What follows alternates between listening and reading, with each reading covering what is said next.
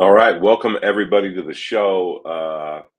That's what we're calling it right now. So, uh, some new developments happen in the UFO community. We got the Liberation Times publishing an article written by Lue Elizondo, and I wanted to dive into that today while it's all fresh. So, if you want to talk about it, please do.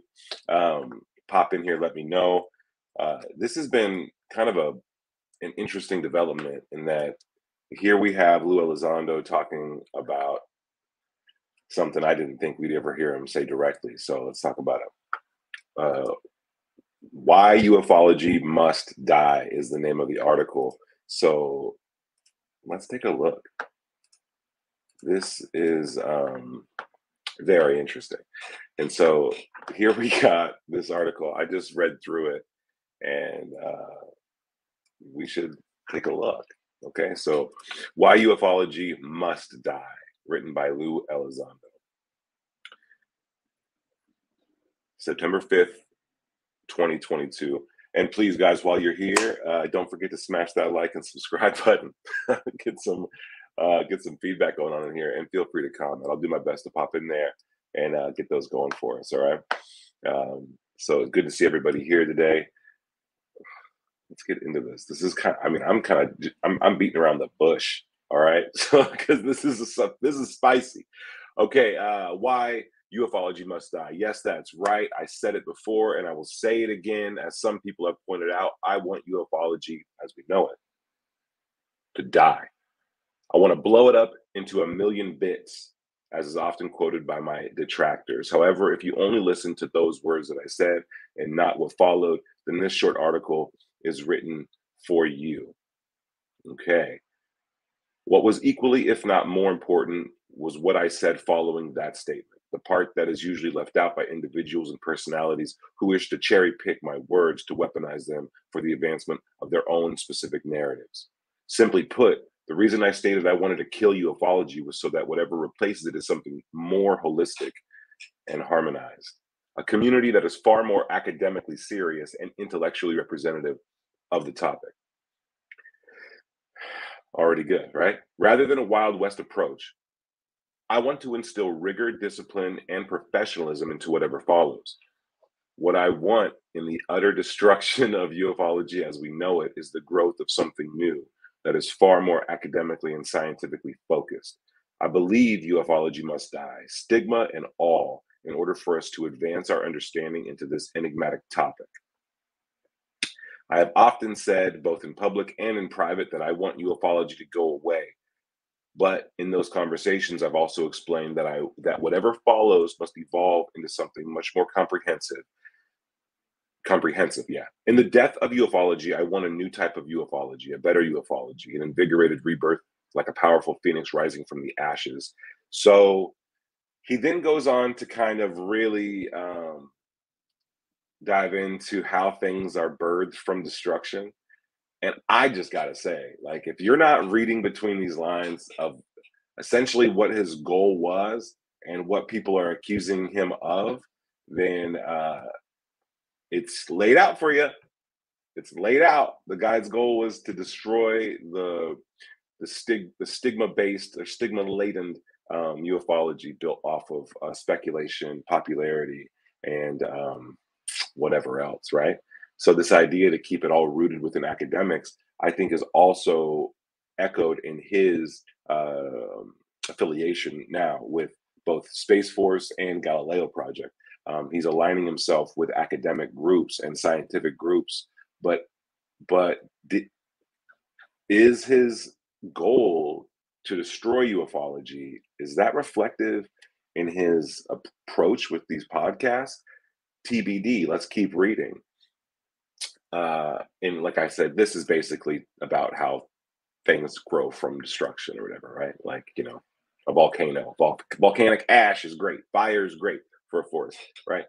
This brings me to my second point, he says, of why ufology must die. Accountability.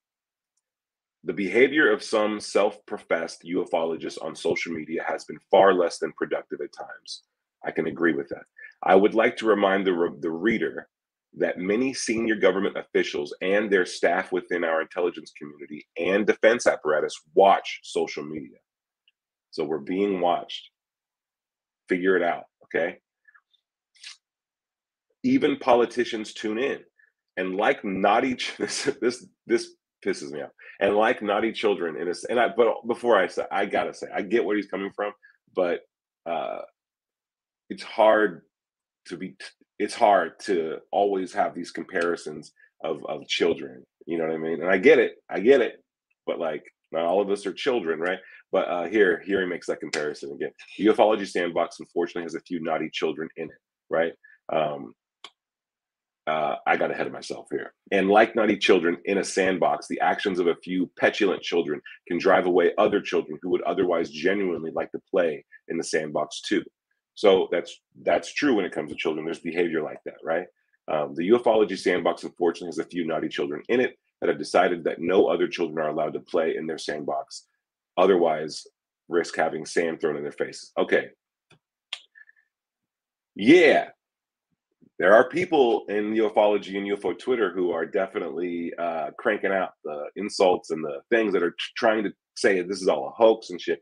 And so, that idea, I get it. No one else can play in it because they were burned. People who had assumptions about the way it was going to go now had to rethink their assumptions, and they got burned. So now they're throwing sand on people's faces. I like that comparison. I like that analogy, but it is, you know, I don't know if he means Twitter, George. Like, not sure, not sure.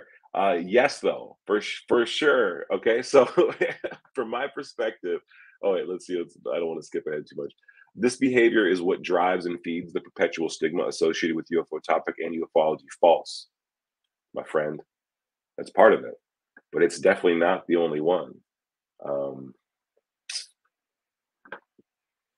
the perpetual stigma associated with UFO topic and ufology is not just here because people don't know how to play nicely.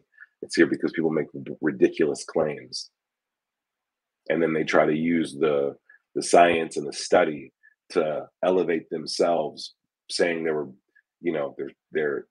they inherited some DNA from an alien or something, or they have some direct connection to the phenomena, and they're here to dictate to us how it goes. That's not. Maybe you can say that's kind of like not playing nice, but I think the stigma comes from people making wild claims and that can't be backed up, and then it's easy to knock down and hard to stand behind. So this is where I think the science and the academic approach is going to be helpful here. And so I do see what he's saying. I just disagree with that one statement. Now there's countries, I guess, that are looking forward to this stuff, so that's cool. And then we get to another statement here. Sadly, the UFO community as of late has become somewhat of an irrational morass of mob rule and popularity seekers. Fact. Gone is the respect and decorum. Fact. In favor of mosh pit elbow shoves and boot kicks and boot licks, my friend, and boot licks. So keep that in mind. My boy over here, William Bettinger, says, "Who wrote this?" You won't believe it, but our boy Lue did on the 5th of September. That's today. Written by Lue Elizondo. It's not too wild. It's nothing like crazy, but it is here, right? So gone is the respect and decorum. In favor of mosh pit elbow shoves and boot licks. Agreed. Voices of those who would otherwise apply a scholarly focus are being drowned out by those social media personalities sensationalizing their efforts as disclosure activists in order to generate revenue through viewers and subscribers. Yes, that's exactly what happened. It happened to me. It happened to me. Voices of those who would otherwise apply a scholarly focus are being drowned out by those media personalities sensationalizing their efforts as disclosure activists in order to generate revenue through viewers and subscribers. So I've recently been accused of starting a cult because I run free Twitter spaces. I've been accused of grifting because I set up a merch store, something that most podcasts have.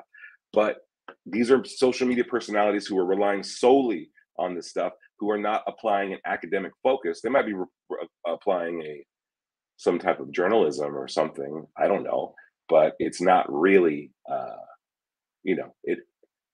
I feel like there was an attempt to drown me out and misalign me, which didn't work. To stuff because of stuff like this. This is very interesting. I will share with you a quote from a friend of mine. Sometimes it's just sheer intellectual arrogance of self-professed ufologists. They too are advocates of consensus reality from their own psychologically defensive perspective. Okay, okay. Uh, Jonathan, you were there when that was going down, and that was one of my responses to this to the claim. Don't you put that evil on me? And I did steal that from Talladega Nights. It's a Ricky Bobby line. One of no, it's not. It's not Ricky Bobby. It's his homie. So that's my bad. But that's the quote, and it's a good time. So yeah, this is really interesting, and I think we're as far as I've read before. So now we're in new territory together. What I believe is needed is a ufology that includes rational minded individuals from all walks of life with unique perspectives. A ufology that promotes thoughtful study by the scientific and academic communities and by other disciplined researchers. I want a new ufology, minus the drama, the cult of personalities, and the clickbait driven agendas that lead to a petty backbiting. I want to rip away the decades old, desiccated, listen, guys, I didn't graduate, okay? Desiccated and hardened conspiracies and cultish enclaves like tearing off an old scab. Gross, but I get it. I want to heal the infected and oozing. This is getting grosser.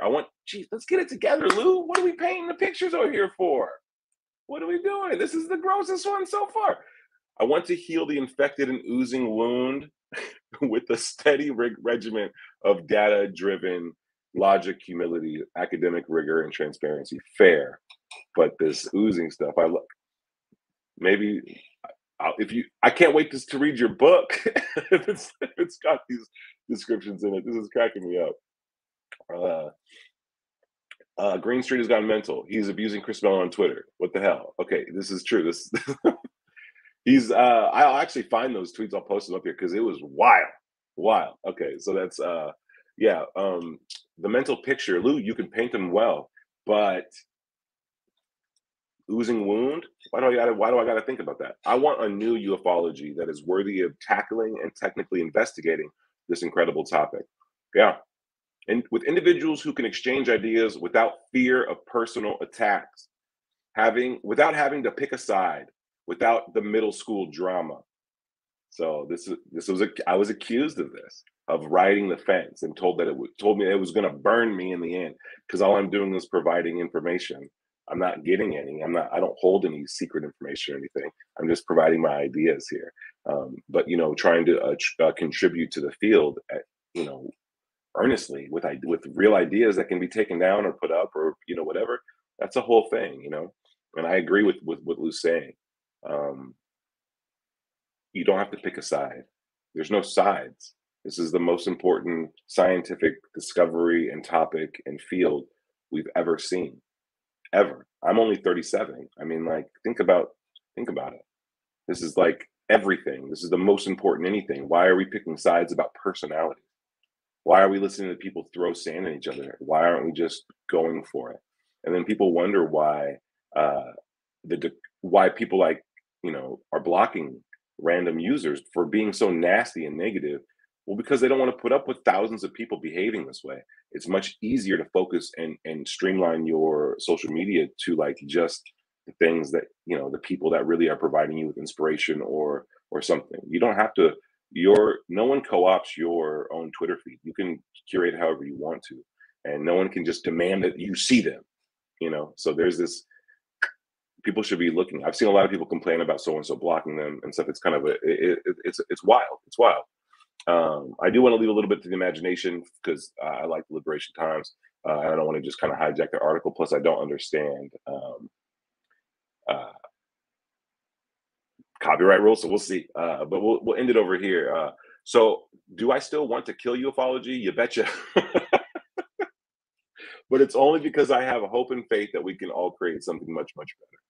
So, fine, fine. Um, that's cool. Okay, so let me look in the comments. Let me digest this and see where we're at. Right. So, Avi says Lou is absolutely right. Cool, cool. Um, we got Red Panda. I disagree with Elizondo. Too many people letting the loud negative cloud ufology. That's true. That's true. Like that's why I don't. Ufology is not going to die in my on my watch. I'm sorry. Um, I like the idea of refining it, retuning it, or whatever, but I'm not going to call myself a UAPologist. Y'all can go somewhere with that shit. So there is a rich history of good people doing honest research despite the stigma. Absolutely, absolutely. Those people's legacy shouldn't be erased because of grifters. Yes, yeah, and they're not going to be. They're not going to be. I think that if we let ufology get transformed this way, then all the people who came before and made efforts are going to be looked at with the stigma. We're going to allow the stigma to stick to um, ufology just as like a scapegoat, so that we can apply our stuff to someone else and let it just kind of take the blame for all that stuff. And that's not going to work. You'll see the exact same thing propagate. It's just not going to work. People are dicks. People are people. They're going to do what they're going to do, and just renaming something and moving it on. I mean, look, dude, like maybe in the military or something. I don't know, but I think this is kind of goofy. I think outright, ufology is a word, and the word contains power to it, and it has a history to it. And so throwing the baby out with the bathwater, even figuratively, just because of the presentation of something new is kind of weird. Like, should ufology remain independent kind of thing? Yes, I'm with that. Should a new thing come out, a brand new field of study with a new word and a new official title? Yes, I'm for that too. But I'm not going to and I don't want to let ufology just kind of like go to the wayside, collecting the stigma, and letting the people who were involved in making it shitty absolve themselves from it and say, well, we were just fighting the stigma. We weren't, you know, we saw it too. We saw the right, and that's kind of not cool. Some of these people, these bad actors, these people who are going to sit here and throw sand and prevent other people from having a good time because they're not getting it, they're going to move on to something else. Do something like this behavior should be corrected, at the very least called out. And if we let ufology die like that, I think that is a good chance then it'll just absorb that blame as well, and people will say and validate their bitterness and their nastiness and their behavior, because they'll say, look, it was bullshit, which I don't think it was. But that's what I think. Let's get to some comments. Ufology needs to reincarnate to a new form. Everything does. I agree. Everything will and everything should. Uh, um, I can't imagine the current ufology working fine when the topic becomes a mainstream topic. That's fair. That's fair. That's fair. It's a fair assessment. I don't know. It'd be difficult to say. Um, very difficult. We got. It will be a new ology when we learn more and remove the unidentified from the term. I try to come up with a term like neo ufology, like a new form, but it sounds like a freaking bad movie, guys. So I haven't come up with the phrase yet. But I'm thinking of one. I'm working on it. The newbies like UCR, Green Street, Camby, and Goof on Cover. These are the doofers who should be avoided. I don't know. Everyone's got their own flavor. You like them, you like them. If you want to be, some people sometimes we go through seasons too of criticism. Maybe in the fall time you might be more critical. Then enjoy it. These people got. I don't know. I can't say if there's anything wrong with them personally. I don't follow too much of what they do. I thought UCR was cool. Green Street has points. Cambion, his hair is pretty sick. Gufon, never seen him.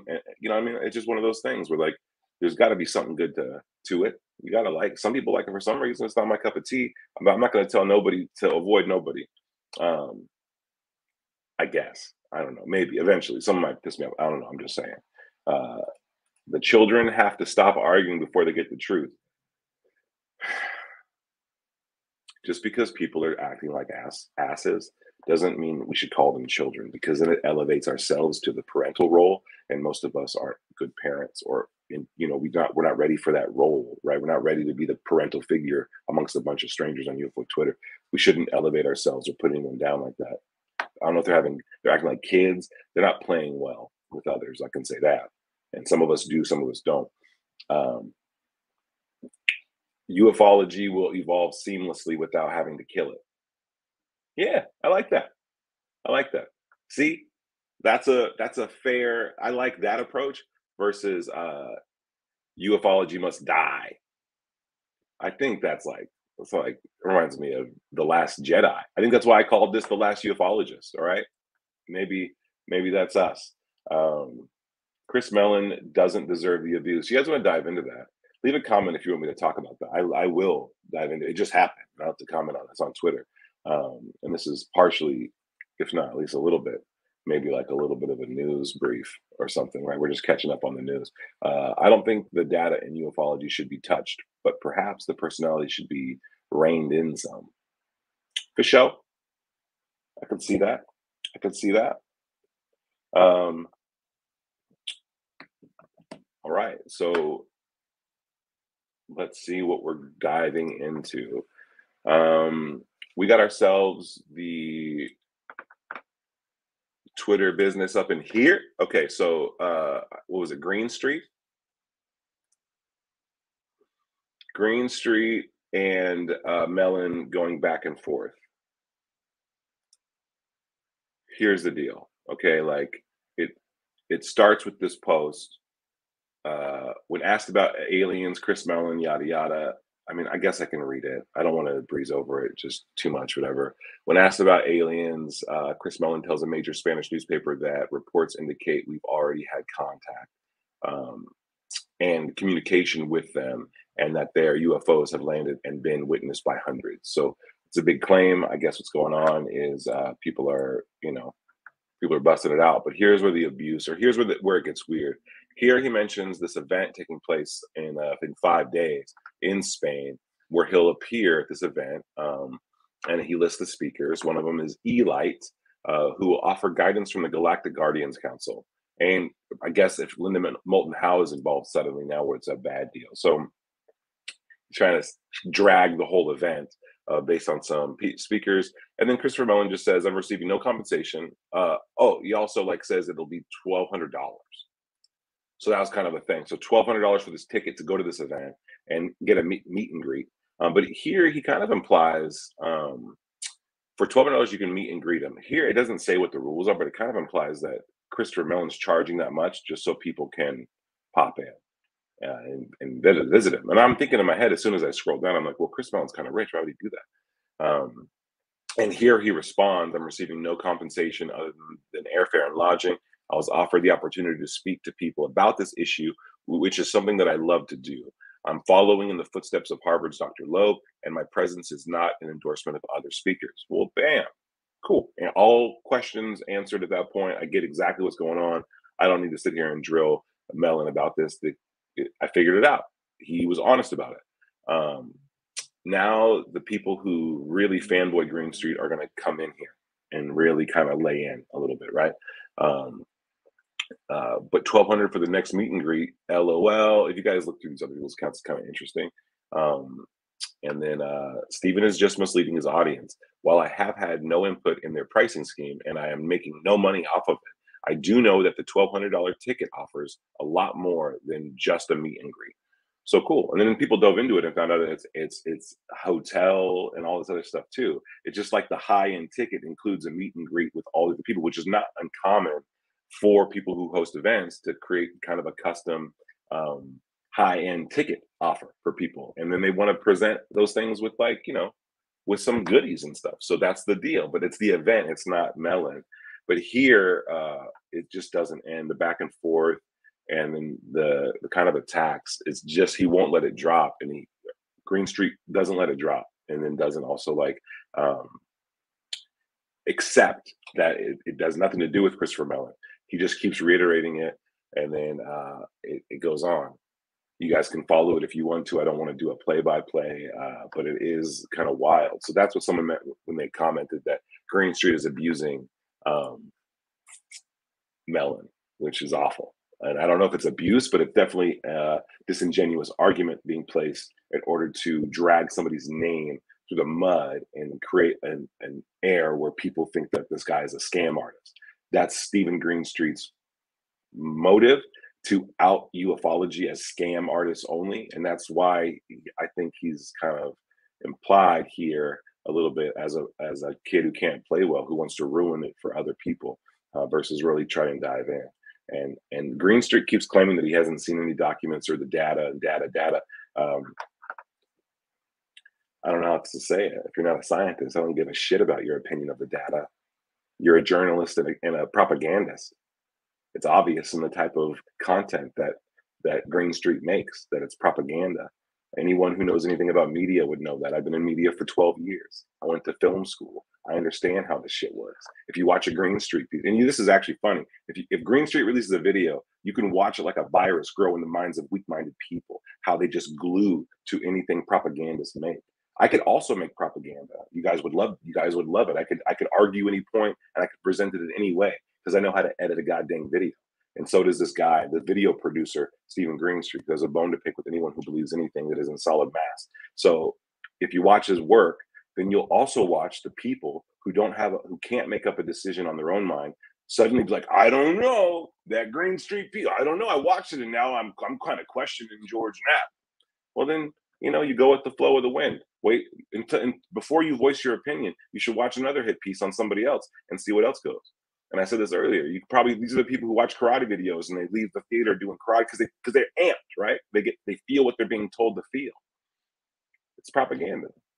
The kind of stuff is meant, and this is why I think I understand his anger and his frustration here. Like, blow it up if they're going to treat it this way. If it's a platform for people to behave this way, I get it. I get the idea to let it die, to let it I get the idea. But that's not it, and I'll also say this. While I understand that idea, I'm not the one who's out here scanning Twitter in order to find out the temperature, to read the temp of everybody's views. I make ideas, I present them here, I present them to other people who are fascinated with the ideas. And in that sense, like, Green Street's never responded to me. He's not in my periphery at all.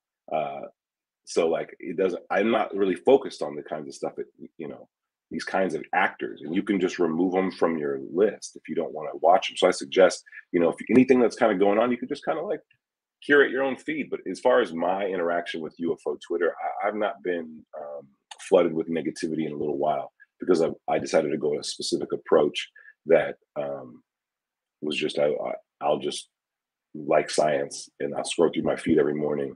And if I see something that doesn't have anything to do with if it doesn't serve me, I'll just unfollow that person. I do it every day. I do it every day. Every day I scroll through. As soon as I see something I don't like, check this shit out. You're done. I don't need to see this every day. And it could be a variety of things. I don't block you. I just unfollow you because it's my feed. It's how I want to treat my life, how I want to treat my day. And then likewise, without having these triggers in my view all day, I'm not triggered to react negatively, to think negatively, to feel negatively about the field. So I've only been inundated with really, really solid, positive energy and creativity and enthusiasm. And that's, it's really helped me. It's helped me come up with new ideas. It's helped me make art, which I think is one of the best signs of something. You're in a good space if you can keep the creativity flowing. So it's just it's a different experience for people. And so you can do this. People can do this. It's the people who wait for others to dictate how they should do, they should do, and how they should feel about the unknown. Those are the people who are really at risk to have a hard time and a bad time and get sand thrown in their face. It's kind of like it is if you want to make the comparison of a schoolyard. There's timid children, and then there are very assertive children. There are rude children, and there are just self-focused people. All different kinds of personalities out there on the thing.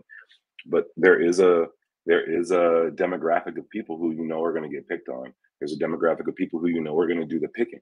And so it's just, those are truths. People behave differently. There's no one who can come around and say, calm down, everybody, treat everybody nice. There's no one like that. We're adults now.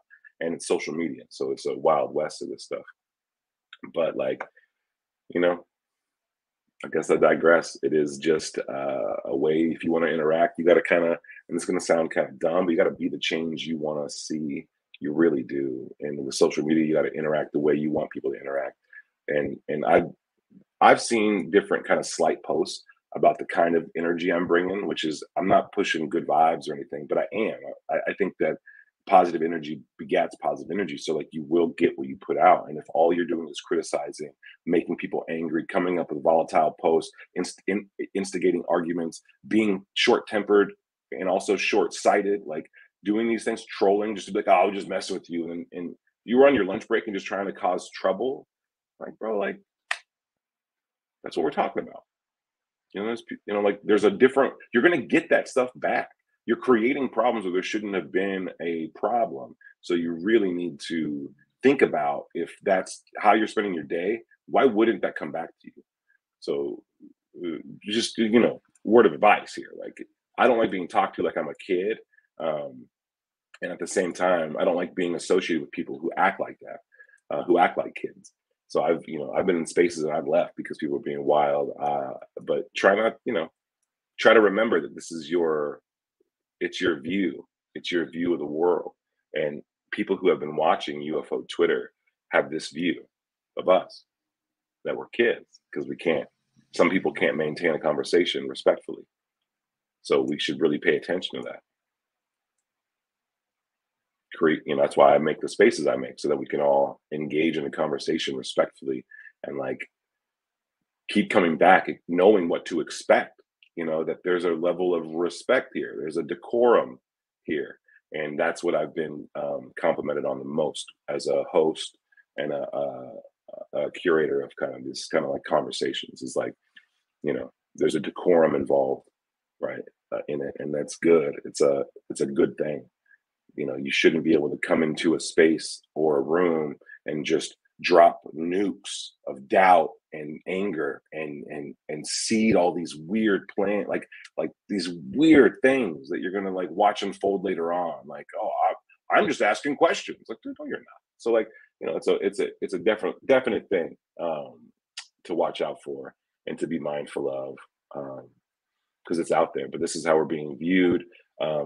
Lue Elizondo is the leader, if not one of the highest leaders of the official UFO disclosure effort. I make videos on him I made a lot of videos on the stuff that he said.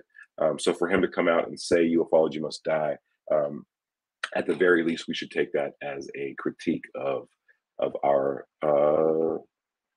overall vibe. It's not good. It's not good. So yeah, avoid the frustrations and things that get you kind of worked up, and focus on the science, focus on the academic aspect of this phenomena. I've been trying to do that too, and it's really been fun. And getting to talk about ideas and what ifs and philosophy is like not what's being described here, but that's what I do. Mike from Mind Escape Podcast, you guys should follow. Alexi, Lucius Labs, you should follow. These are people who like know how to engage in a conversation. Daniel Jones, and there are some great podcasts out there too. If you follow me, ask me on Twitter, I'll leave you a list of podcasts I think are really cool, who kind of focus on this, who allow people with the science to talk. And yeah, if we can, it's not a goal of mine, right, to get Lue Elizondo back into the fold of traditional ufology. If he wants to let it die, that's totally fine. But it is something that I'll say, you'll have to work really hard to get that, because I like it. I think it's a really cool thing. And I think it does represent the grassroots approach to studying the phenomena, and that there should just be a higher level set up so that people can graduate from ufology into something else, and maybe take this experience and take this study and take this field and do with it, right, something good, and really apply it to this academic level, because I agree that it's not really presented yet in the grassroots field, this idea of academics or scientific rigor and stuff. But I do think that there's a thirst for it. So maybe, Lou, if instead of blowing up ufology, you created a higher tier of ufology, that would be better, and that would be cool. So that's my suggestion. I just came up with it on the spot. I didn't rehearse this video. I just popped it out there. Please don't forget to like and subscribe. Share this video with friends. I hope we went over it, and I hope I left enough to the imagination to go through, visit Liberation Times, read this article yourself, retweet it, do whatever you got to do. Show some love over there to these guys who are out there really hooking it up. Christopher Sharp, much love to you. Much love to everybody who was in the comments. Red Panda Koala, I see Jared in here. Everybody, Coin Exchange, you guys are great. And yeah, until next time, or until the next wild statement, I guess, you know what I mean? I'll be around. Take care, and I'll see you guys in the Twitter sphere, and just look out for the new videos and stuff. Thanks, guys.